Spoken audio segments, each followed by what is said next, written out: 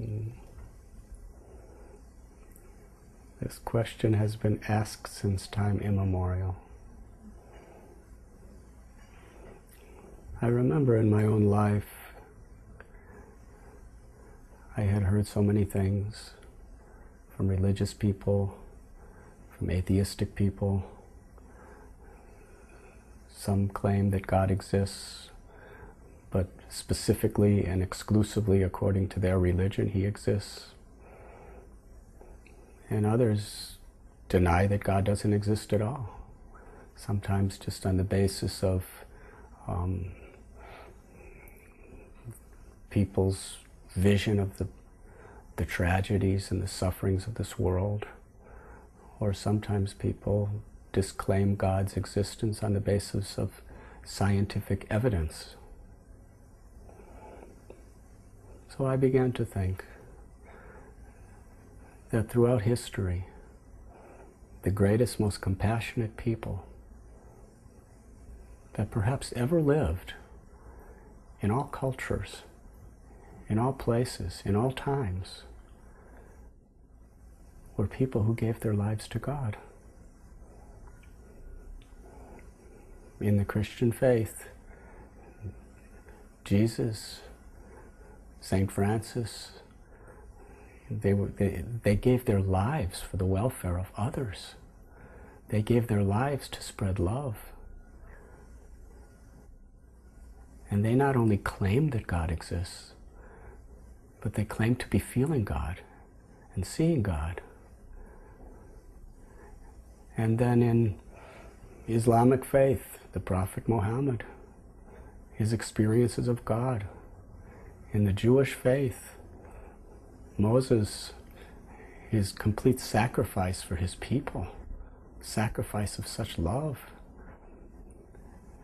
and his testimony of his experience with God. And then in India we find people like Ramanujacharya, Madhvacharya, Lord Chaitanya. These personalities, they gave their lives for the welfare of other living beings. They were embodiments of compassion and such deep wisdom and such philosophy. And even among people of today's world who are doing such wonderful selfless service to others with such inner satisfaction, like my own Gurudev, His Divine Grace A.C. Bhaktivedanta Swami Prabhupada. The risks that he endured just to show kindness and give God's love to others. It was overwhelming to me.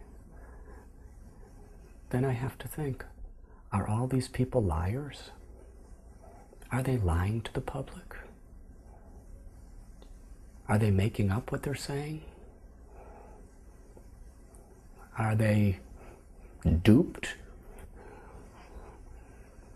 into being just speaking out of ignorance? Well, if they are,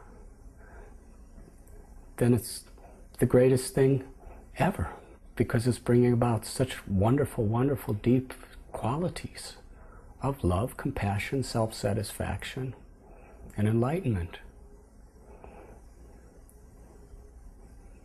But to me, it's certain that they must be speaking the truth.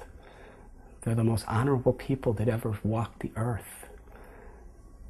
They're saying what they see, what they feel, what they experience, what they realized. They must be speaking the truth. And they're teaching us how to be genuinely good. They're teaching us about the eternal nature of the self and our eternal relationship with God, what everyone is ultimately looking for. And when we see through the eyes of such great souls and the scriptures, we can see God's presence everywhere, with every tree. The big oak tree, it all came from a little tiny seed. How many millions and millions of trees are growing There's no technology or science that could create that seed to make an entire tree sprout from it. It's a miracle. It's an absolute miracle. And every human being we see is a miracle. We're just so used to miracles that we take them to be ordinary.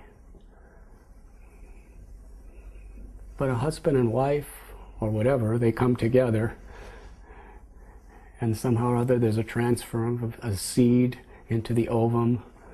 They don't know what's going on. And then there's the emulsification, and that little seed begins to develop, and it starts to develop organs and limbs and senses. And very systematically, in about 9 months' time, a beautiful baby's born. Did the mother and father organize? Now let's put the eyes and put the legs. They don't know what's happening. It's all just by nature. What an intelligence. What an incredible technology. Every human being, every species of life, every plant that we see is an absolute miracle, beyond science, beyond technology, beyond anything. It's the glory of God. It's the testimony of God. It's the miracle of God. And how blissful life is when we actually relish the miracle of God everywhere we look. Ultimately, does everything come from something, or does everything come from nothing? If there is no God, then everything comes from nothing. If there is a God, then God is that something from which everything is coming. The Vedanta Sutra says, Janmadya Shalyataha, which means the absolute truth, or God, is whom everything emanates from. So just from the perspective of logic, is it more logical that everything is coming from nothing, or everything is coming from something? We've never seen anything within our experience that comes from nothing. Everything is coming from something. So it is logical that ultimately everything is coming from something, and that ultimate something, according to all the sages of the past, all the scriptures throughout the ages and all times, that something is God. So if it is logical, why not make a serious study?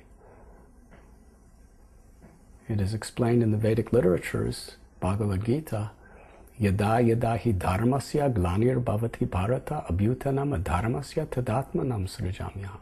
That supreme something, that source of everything, or God, descends within this world time and again to reveal himself, to reveal the nature of everything in its relationship with God. And that is the science of self-realization, to make a serious study of understanding how everything is connected to its source.